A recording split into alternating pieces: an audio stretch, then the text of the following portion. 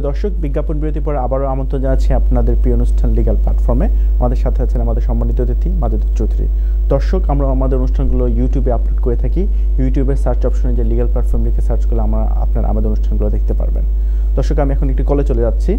দর্শক, আসসালামু আলাইকুম। হ্যালো, আসসালামু আলাইকুম ভাই। ওয়ালাইকুম আসসালাম ভাই। ভালো আছেন ভাই আপনারা? জি। হ্যালো। হ্যাঁ জি দর্শক, আপনার প্রশ্নটা বলুন। ভাই সাহেব, আমি অ্যাসাইলাম অ্যাপ্লিকেশন করছিলাম, তো আমার 1 বছর হয়ে যাব নেক্সট মান্থ। জি। তো আমি জিও কিতা খামর লাগি অ্যাপ্লিকেশন করতাম ফার্মানি, আর খামর জিন পারমিশন দে আমার কোনো প্রবলেম হইবে নি যে আমারে আবার সাইনও দিছে না তারা? সাইনে দেয় নাই? জি না, কইছিল দিব বাট লেটার দিয়া দিছে না। আচ্ছা আচ্ছা দর্শক, আপনি হোল্ডে থাকেন আমাদের। যাই হোক দর্শক, আমরা আপনার প্রশ্নটা বুঝতে পেরেছি। ধন্যবাদ আপনার প্রশ্ন করার জন্য। আমাদের অতিথি মিস্টার চৌধুরী আলোচনা করবেন। জি মিস্টার চৌধুরী। জি, আপনি কাজের অনুমতি পেলে কাজ করলে কোনো সমস্যা নেই, কারণ আপনাকে কাজের অনুমতি হোম অফিসই দিবে। কাজের অনুমতি সাধারণত অ্যাজাইলাম পেন্ডিং থাকা অবস্থায় কাজের অনুমতি যেটা দেওয়া হয় সেটা হয় যে শর্টেজ অকুপেশন লিস্টে যে কাজগুলো আছে সেই কাজগুলো শুধু করার অনুমতি দেওয়া হয়।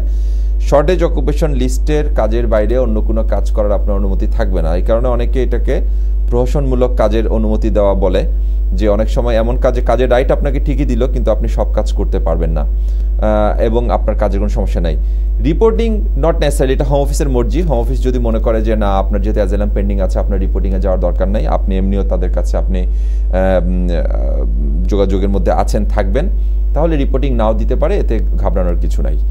আর আপনার অ্যাজাইলাম, আপনি যেটা মনে রাখবেন একটা জিনিস, অ্যাজাইলামের আমি জানি না আপনার কোন স্টেজে এখন আছেন, আপনার সাবস্টেন্টিভ ইন্টারভিউ হয়ে গেছে কিনা আমি জানি না। যদি সাবস্টেন্টিভ ইন্টারভিউ হয়ে যায় অথবা সাবস্টেন্টিভ ইন্টারভিউ যদি নাও হয়, অর্থাৎ মূল ইন্টারভিউ যেটা, প্রথমে তো একটা ছোট স্ক্রিনিং ইন্টারভিউ, তারপর আসল যেটা ইন্টারভিউ, সবসময় যোগাযোগ রাখবেন। কারণ যখনই অনেক সময় মিসকমিউনিকেশন হয়, অনেক সময় দেখা যাচ্ছে যে আপনার স্ক্রিনিং ইন্টারভিউ হয়েছে তারপরে 1 বছর আর কোনো খবর নাই, সাবস্টেন্টিভ ইন্টারভিউ ডেট দেয় না।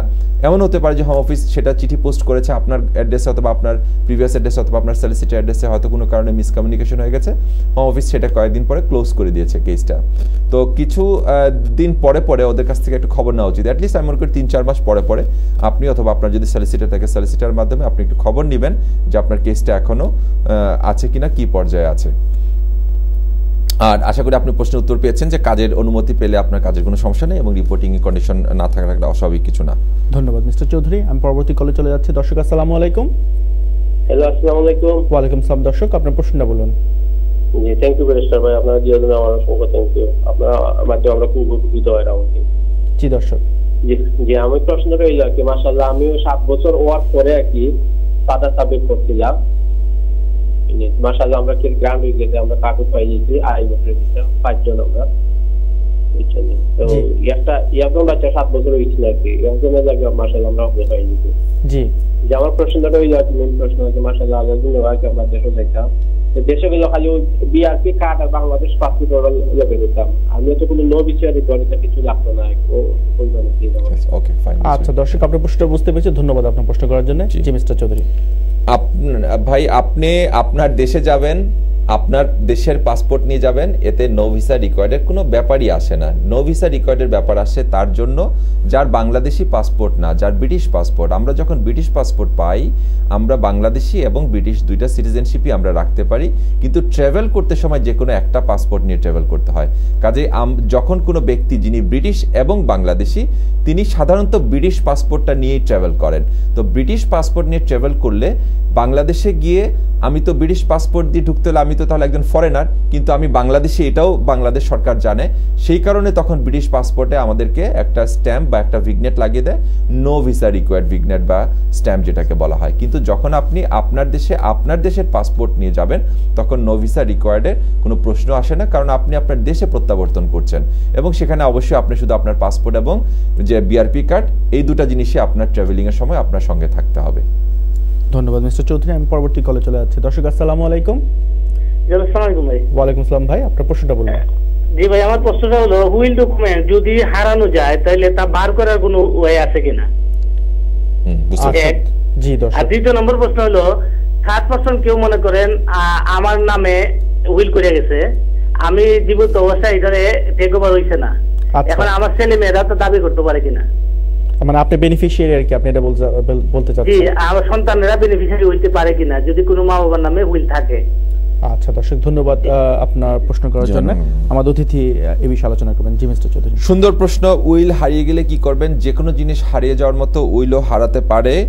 যদি উইল যিনি করেছেন তিনি জীবিত অবস্থায় যদি তার উইলটা খুঁজে না পান, যে উইলটা কোথায় রাখলাম আর তো পাই না খুঁজে, এরকম হতেই পারে, তাহলে তিনি তো জীবিতই আছেন, তিনি আবার একটা উইল করে ফেলবেন, সঙ্গে সঙ্গে উইল করে ফেলবেন আরেকটা। যেহেতু একটা উইল হারিয়ে গেছে তিনি সঙ্গে সঙ্গে করে ফেলবেন। উইল যিনি করেছেন তিনি মারা গেছেন আর উইলটা খুঁজে পাওয়া যাচ্ছে না, এরকম সাধারণত আমরা খুব কম শুনি, তবে এটাও ঘটতে পারে। এর জন্য মৃত ব্যক্তি মারা যাওয়ার সাথে সাথে তার উইলটা কার্যকর করার জন্য গ্রান্ট অফ প্রবেটির অ্যাপ্লিকেশন করতে হবে। সেটা ফেলে রাখা যাবে না, কারণ ফেলে রাখলে একজন মানুষ তার নিজের জিনিস যেভাবে যত্ন করে রাখে, তিনি মারা গেলে তার উইলটা কোথায় আছে না আছে সেটা মাসের পর মাস অন্য কেউ সেটা যত্ন সহকারে নাও রাখতে পারে। তবে এটার জন্য, যদি এটা না ঘটার জন্য প্রতিকার বলে রাখি, পরে ঘটে গেলে কি হবে সেটা বলবো। না ঘটার জন্য যেটা করা উচিত, সব সময় একটা উইলের সার্টিফাইড কপি, একটা উইল যে কোনো ডকুমেন্ট অরিজিনাল একটাই হয়, কিন্তু সেটার একটা সার্টিফাইড কপি অন্য কোনো ব্যক্তির কাছে রাখা উচিত। অথবা যেই সলিসিটারকে দিয়ে উইলটা করানো হয়েছে বা যে কোনো একজন সলিসিটারের কাছে ওই সলিসিটারকে দিয়ে সার্টিফাই করিয়ে কপিটা ওনার কাছে রেখে দেওয়া উচিত। যদি ফার্ম থাকে ওনার মৃত্যু পর্যন্ত, তাহলে এই ফার্মে গেলে অ্যাটলিস্ট খুঁজে পাওয়া যাবে। অথবা নিকট বিশ্বস্ত কারো কাছে একটা সার্টিফাইড কপি রেখে দেওয়া উচিত। আর উইলের মূল জিনিসটাও কোথায় রাখা হচ্ছে সেটা গোপনে একটা সারপ্রাইজ হিসাবে রেখে না গিয়ে, যে আমার মারা যাওয়ার পর এটা সারপ্রাইজ থাকবে, এখন জেনে ফেললে পড়ে ফেললে মানুষ আমার উপরে হয়তো বিরক্ত হতে পারে। হ্যাঁ, সেটা যদি আপনি পড়াতে না চান সেটাও আপনি কিন্তু আপনি সেটা ওয়াসিয়াত করতে পারেন একজন মানুষ, যে আমি চাই না আমার মৃত্যুর আগে এই উইলটা পড়া হোক। সেই ওয়াসিয়াত করে সেটাকে আপনি লক অবস্থায়, খামে সিল অবস্থায়, যে সিল এদেশেও কিন্তু পাওয়া যায়, যেটা আমরা দেখি যে সিল গলিয়ে তারপর সিল মারা হয়, সেই অবস্থায় একজন বিশ্বস্ত কারো রেখে যেতে পারেন, অথবা সলিসিটির কাছে। এখন কথা হচ্ছে, যদি অলরেডি হারিয়ে যায়, একজন মৃত ব্যক্তির উইল আপনার হারিয়ে গেছে, তখন সেটার প্রতিকার কি? আনফরচুনেটলি সেটার যদি কোনো এভিডেন্স না থাকে, কারণ কি উইলটা যদি হারিয়ে যায় তাহলে there is no will unfortunately, কারণ কোর্ট তো দেখতে চায় what is written in the will. এখন দুজন সাক্ষী যারা ওই উইলের সাক্ষী ছিলেন, তারা এসে বললেন যে আমরা সাক্ষী দিচ্ছি, একটা উইল করা হয়েছিল, আমরা সেটাতে উইটনেস ছিলাম, আমরা সিগনেচার করেছি ইত্যাদি ইত্যাদি, বাট কোর্টের কাছে তো প্রমাণ হলো না যে কি লেখা হয়েছিল সেই Willey. Unfortunately that will is lost, means there is no will. এটা কোর্টে এস্টাবলিশ করা খুব tough, the subject matter of the will, ওখানে কি বিষয়বস্তু ছিল সেটা এস্টাবলিশ করা খুব টাফ। এখন কথা হচ্ছে, আপনার আরেকটা তার চাইতে বেশি গুরুত্বপূর্ণ প্রশ্ন করেছেন, যে একজন ব্যক্তি যদি উইলের বেনিফিশিয়ারি হিসাবে থাকেন এবং সেই ব্যক্তি যদি মারা যান, তাহলে ওই উইলের বেনিফিশিয়ারি হিসাবে তার পরিবর্তে তার সন্তানরা বেনিফিশিয়ারি হবে কিনা? প্লেন অ্যান্ড সিম্পল আনসার, না, হবেন না। কারণ একজন ব্যক্তি মিস্টার এ যদি মিস্টার এক্সকে বেনিফিশিয়ারি করে একটা উইল বানান, মিস্টার এক্স যদি মারা যান আর মিস্টার এ যদি জীবিত থাকেন, তাহলে তো মিস্টার এ কে আবার উইল চেঞ্জ করতে হবে। এখন মিস্টার উইল যদি চান যে আচ্ছা ঠিক আছে, আমি নিয়ত করেছিলাম এই ব্যক্তিকে আমি দিব সম্পত্তি কিছু, বেচারা মারা গেছেন, আমার আগে উনিই মারা গেছেন, তাহলে ওনার সন্তানদেরকে আমি আমার উইলে বেনিফিশিয়ারি বানাই, তাহলে ওই ভদ্রলোক আবার নতুন করে উইল বানাবেন। আর যদি দেখা যায় যে এই ভদ্রলোক মারা গেছেন, মিস্টার এ মারা গেছেন, মিস্টার এক্স হচ্ছে বেনিফিশিয়ারি, আর মিস্টার এ মারা যাওয়ার পর উইলের কোনো কার্যকর কিছু করার আগেই মিস্টার এক্সও মারা গেছেন, আনফরচুনেটলি তাহলে মিস্টার এক্সের যারা রিপ্রেজেন্টেটিভ তারা পাবেন না, কারণ এটা নট ইনটেস্টেসি রুল। এটা হচ্ছে তিনি একটা উইল করে গেছেন, সেটা উইল অনুযায়ী হবে। উইলের যিনি বেনিফিশিয়ারি তিনি absent, means he does not get anything. ধন্যবাদ মিস্টার চৌধুরী। আমি পরবর্তী কলে চলে যাচ্ছি। দর্শক আসসালামু আলাইকুম। হ্যালো। জি দর্শক, আমরা শুনতে পাচ্ছি, আপনার প্রশ্ন বলুন। আসসালামু আলাইকুম। ওয়ালাইকুম আসসালাম। জি, আমি একটা বিষয়ে জানতে পারলাম, একজন মানুষ মেন্টালি ইল সেগুলা কি? জি। কিন্তু তাই ওভাবে মেন্টাল একবারে ইল নাই, তাই কিছু সময় মনে থাকে আবার মনে থাকে না, উপস্থিত যেগুলা হয় কি জিকাইলে কইলে তাই সপ্তাহ কইতে পারো। জি। এখন ও মানুষও তাই বাচ্চা তাইর পাওয়ার জন্য আনবার লাগে সলিসিটারের মাধ্যমে, এইটা আনা কতখান ঠিক আছে, এটা ঠিক আছে নি আমরা মানে তাই ইমলা মেন্টাল নাই, যেন একবারে মেন্টাল জিনিস বলা নাই, তোমার মনে থাকে না। জি দর্শক, আমরা আপনার প্রশ্নটা জি, আমরা আপনার প্রশ্ন বুঝতে পেরেছি, ধন্যবাদ আপনার প্রশ্ন করার জন্য। আমাদের অতিথি মিস্টার চৌধুরী আলোচনা করবেন। জি মিস্টার চৌধুরী। ধন্যবাদ। দুই জিনিস, একটা হচ্ছে মেন্টালি ইনক্যাপাসিয়েটেড একটা জিনিস, আরেকটা জিনিস হচ্ছে মনে না থাকা বা অনেক সময় বয়স হলে মানুষের যেটা ডিমেনশিয়া হয়, এইটা আরেক জিনিস।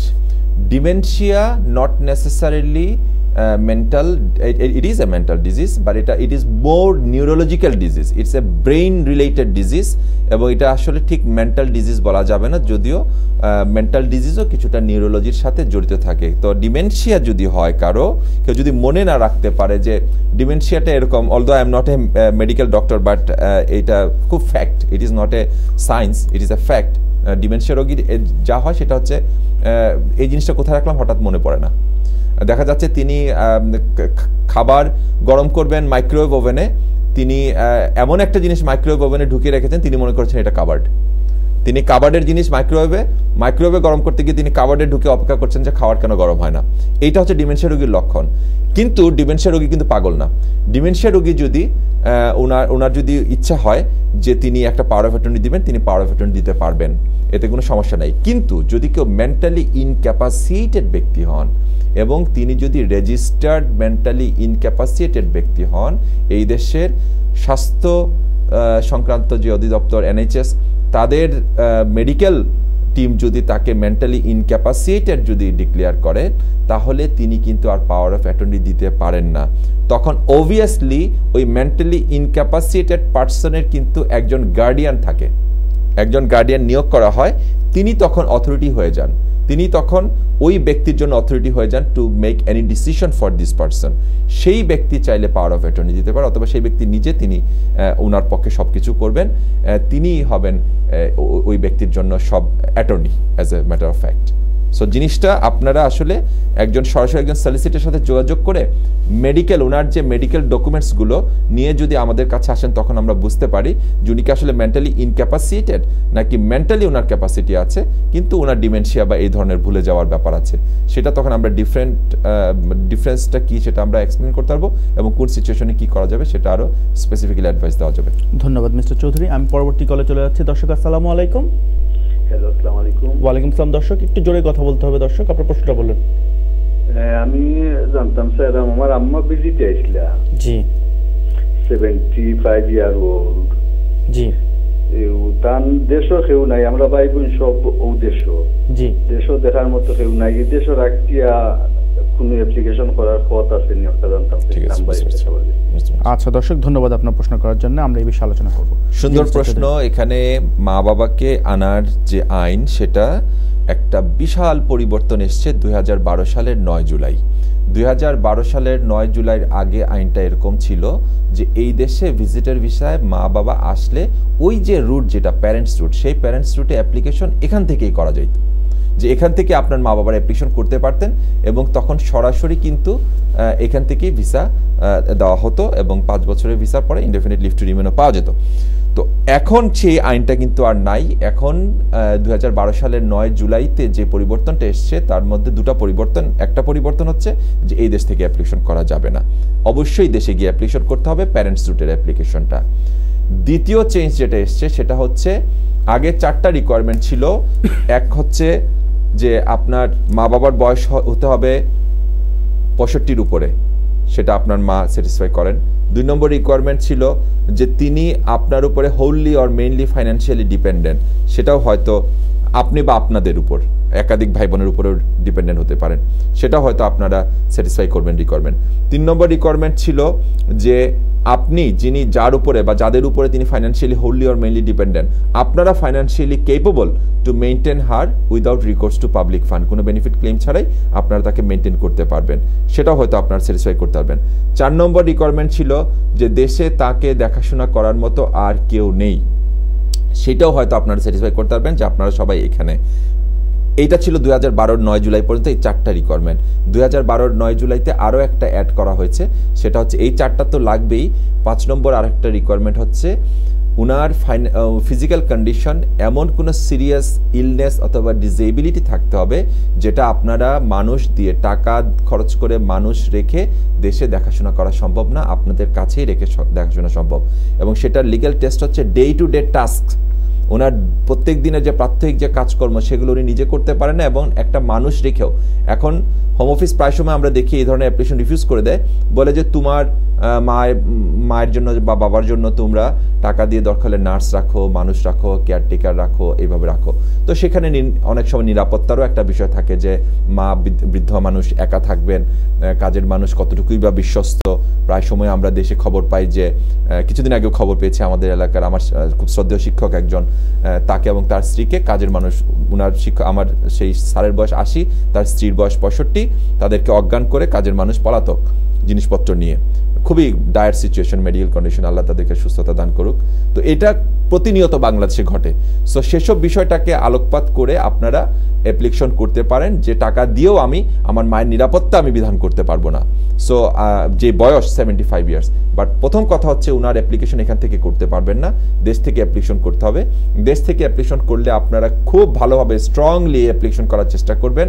অনেক কিছু এখানে কিন্তু অ্যাড করতে হবে, কাগজপত্র দেখাতে হবে, ওনার দেশের নিরাপত্তার বিষয়, দেশের যে সামগ্রিক যে কান্ট্রি রিপোর্ট, এগুলা বিভিন্ন পত্রপত্রিকার রিপোর্ট, এই সংক্রান্ত এই সমস্ত কিছু দিয়ে ভালোভাবে অ্যাপ্লিকেশন করবেন।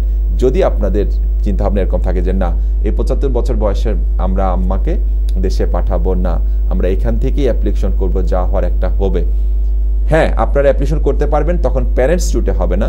কিছুদিন আগেই আলহামদুলিল্লাহ আমাদের একজন ক্লায়েন্টের আম্মা সাকসেসফুল হয়েছেন এরকম একটা অ্যাপ্লিকেশন, প্রায় আপনার আম্মার থেকেও আর একটু বয়স বেশি ওনার। হিউম্যান রাইটস অ্যাপ্লিকেশন আপনারা করতে পারেন আর্টিকেল 8 গ্রাউন্ডে, এবং ওনার যে বয়স এখানে কম্প্যাশনেট সার্কামস্ট্যান্স, কম্পেলিং সার্কামস্ট্যান্সটাকে তুলে ধরে সেভাবে যদি একটা অ্যাপ্লিকেশন করা হয়, ওনার যে বয়স এবং আপনারা সবাই এখানে আছেন, আপনারা ফাইন্যান্সিয়াল যদি কেপেবল থাকেন, এখান থেকে হিউম্যান রাইটসের অ্যাপ্লিকেশন করবেন। সেটা প্যারেন্টস রুটে উনি পাবেন না, উনি হিউম্যান রাইটসে আউটসাইড দ্য ইমিগ্রেশন রুলসে পাবেন 2.5 বছরের ভিসা, এবং 2.5 বছর করে 10 বছর পরে ইনডেফিনিট লিভ টু রিমেইন পাবেন। আমার তো মতে সেটাও খারাপ না এক অর্থে, কারণ প্যারেন্টস রুটে আসলেও কিন্তু 2.5 বছরের ভিসা দেওয়া হয়। সো এখান থেকে আপনারা চেষ্টা করে দেখতে পারেন, যদি সাকসেসফুল হন আল্লাহর যদি হুকুম থাকে ভালো, আর না হলে ওনাকে দেশে গিয়ে অ্যাপ্লিকেশন করতে হবে। ধন্যবাদ মিস্টার চৌধুরী। আমি পরবর্তী কলে চলে যাচ্ছি। দর্শক আসসালামু আলাইকুম। হ্যালো, আসসালামু আলাইকুম। ওয়ালাইকুম আসসালাম। দর্শক আপনার প্রশ্নটা বলুন। আচ্ছা, আমি কি এই এইচএমআরসি সেলফ অ্যাসেসমেন্ট সাবমিশন সম্বন্ধে দুইটা জিনিস জানতে। না, এটা তো ট্যাক্স ম্যাটার। দর্শক আমরা আসলে লিগ্যাল ম্যাটার নিয়ে আলোচনা করি, আমরা ট্যাক্স ম্যাটার নিয়ে অনুষ্ঠান আলোচনা করি না। আপনি যদি কোনো ইমিগ্রেশন ম্যাটার বা অন্যান্য কোনো লিগ্যাল ম্যাটার নিয়ে প্রশ্ন থাকে আপনারা প্রশ্ন করতে পারবেন। ধন্যবাদ দর্শক। আমি পরবর্তী কলে চলে যাচ্ছি। দর্শক আসসালামু আলাইকুম। হ্যালো, আসসালামু আলাইকুম। ওয়ালাইকুম সালাম। ওয়ালাইকুম সালাম। দর্শক জি আমার আমি একটা জিনিস জানতাম চাই, জি যেন আমরা দুইজন সেপারেট, বর্তমানে আমার নামে গড় আছে, এখন ওই যদি করি আমার বাচ্চা তোর লাগি পরে কিতা হাজবেন্ডে ফাইবানি, আমি চাই না তাইন ফাইতা, আর বহুত বছর ধরে সেপারেট, তাইন ডিভোর্সও দিতে চাই না। আর ওখানে আমার বাচ্চাটার লাগি একটা আমি আমার নামের শেয়ারটা আমি দিতাম পারবো নি, আর ঠাইন জেলা ফাইন না, ওখান তা আমারে আপনারা ক্লিয়ার করিয়া কইবা, না ঠাইন বাদে তাই না ইয়া দাবি করতে পারেন যে আমার ওয়াইফ আমি। জি দর্শক, আপনাকে আমাদের অতিথি মিস্টার চৌধুরী একটি প্রশ্ন করবেন। বইন আপনার কাছে আমার প্রশ্ন হলো গিয়া, যে বাড়িটার কথা আপনি কইরা, এই বাড়িটা কি তা আপনার একা মালিক নি, না আপনি আপনার হাজবেন্ডের লগে? আমি একা মালিক। ওকে, ঠিক আছে, থ্যাংক ইউ ভেরি মাচ। ধন্যবাদ। আপনার ফোন রাখি দক্কা। আসসালামু আলাইকুম। ওয়ালাইকুম আসসালাম। অবশ্যই আপনার বাড়ির মালিক আপনি, আপনি যাকে খুশি তাকে দিতে পারেন, সন্তানদেরকে তো অবশ্যই দিতে পারেন, এবং সেটার জন্যই আপনাকে উইল করা উচিত। আপনি যদি উইল না করে, আল্লাহর হুকুমে যদি আপনার মৃত্যু হয়ে যায় এবং আপনি যদি উইল না করে যান, তাহলে আপনার হাজব্যান্ড ওই প্রপার্টির প্রথম 250,000 পাউন্ড সমপরিমাণ আপনি যা রেখে যাবেন, প্রথম 250,000 পাউন্ড পর্যন্ত সরাসরি প্রথমে উনি পাবেন। তারপরে যদি কিছু বাকি থাকে সেটারও অর্ধেক তিনি জীবন সত্ত্বে ভোগ করতে পারবেন, আর ওই বাকি হাফের হাফ আপনার 2 সন্তান পাবে। কিন্তু আপনার ইচ্ছা হচ্ছে আপনার সন্তানরা পাক, আপনার হাজব্যান্ডকে আপনি কিছু দিতে চান না, কারণ উনি আপনার সাথে সেপারেটেড আছেন, আপনি ওনার উপর নাখোশ আছেন, আপনি ইমিডিয়েটলি একটা উইল করবেন। সেই উইলে আপনার সন্তানদেরকে আপনি বেনিফিশিয়ারি করে যাবেন। তাহলে আপনার মৃত্যুর পরে আপনার সম্পত্তি, আপনার টাকা পয়সা, আপনার সমস্ত বিলঙ্গিংস, আপনার সোনা দানা গয়না সব কিছুকে আপনি উইলের মধ্যে আনতে পারবেন, এবং সেখানে আপনি আপনার সন্তানদের নামে আপনি উইল করে যাওয়াটা আপনার জন্য এখন খুবই জরুরি হয়ে গেছে। সন্তানদের পাশাপাশি অন্য কাউকেও যদি দিতে চান, আপনি যদি এমনও করতে চান যে আমি অমক এতিমখানাতে এত টাকা দিয়ে যেতে চাই, অমক মসজিদে এত টাকা দিতে চাই, আপনি যাকে যাকে দিতে চান সবাইকে আপনি এই উইলের মধ্যে আনতে পারবেন, অথবা শুধু আপনি আপনার দুই সন্তানকে দিয়ে যেতে পারবেন আপনার সমস্ত কিছু। ধন্যবাদ মিস্টার চৌধুরী খুব সুন্দর ব্যাখ্যা করার জন্য। দর্শক, আমরা অনুষ্ঠানের শেষ পর্যায়ে এসে পড়েছি। দর্শক, আমাদের লাইভ অনুষ্ঠানগুলোতে অনেক সীমাবদ্ধতা থাকে, অনেক প্রশ্ন আছে, আমরা আপনাদের প্রশ্ন করতে পারি না অন পাবলিক, অন ইয়ার, এবং অনেক ডকুমেন্ট আছে যা আমরা দেখতে পাই না। আপনাদের ইনফরমেশনের উপর ভিত্তি করে আমরা আলোচনা করার চেষ্টা করি। তাই অবশ্যই আপনারা যদি কখনো কোনো ডিসিশন নিতে চান বা কোনো ডিসিশন নিতে চান, অবভিয়াসলি আপনারা আপনাদের ডকুমেন্ট নিয়ে আপনারা আপনাদের সলিসিটারের কাছে যাবে এবং তখনই আপনারা ফাইনাল ডিসিশন নেবেন। ধন্যবাদ দর্শক, ধন্যবাদ মিস্টার চৌধুরী আপনার মূল্যবান সময় দেওয়ার জন্য, সুন্দরভাবে উইলস এবং ইন্টেস্টেসি ল নিয়ে খুব ভালোভাবে আলোচনা করার জন্য। দর্শক, আজকের মতো আমরা এখানে বিদায় নিচ্ছি। শুভরাত্রি।